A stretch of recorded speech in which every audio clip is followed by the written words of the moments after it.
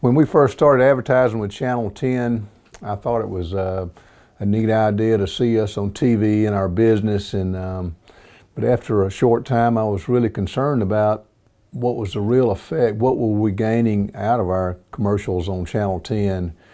And it amazed me in a short period of time the number of people that I ran into on a daily basis that said they saw our commercial on Channel 10 and how much they liked it, and it did influence their buying decision. It did cause them to come see us for sales and service. We also were trying to decide what was the best medium for us to use to get our message out to the public. There's a lot of different ways to look at, and it can get you confused.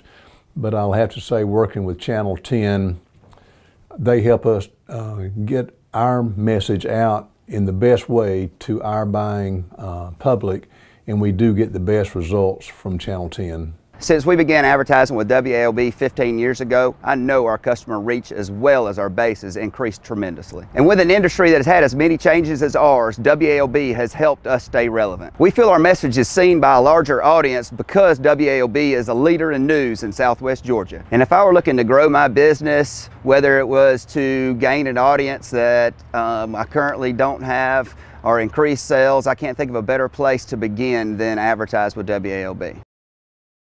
I'm Jay Prince with the Prince Automotive Group. Our family has been serving the automotive needs of South Georgians for over 50 years.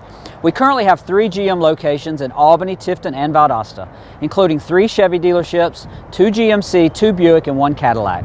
And for last year, 2016, we retailed just over 1,500 new GM vehicles, which puts us as the #1 GM retailer of vehicles in South Georgia.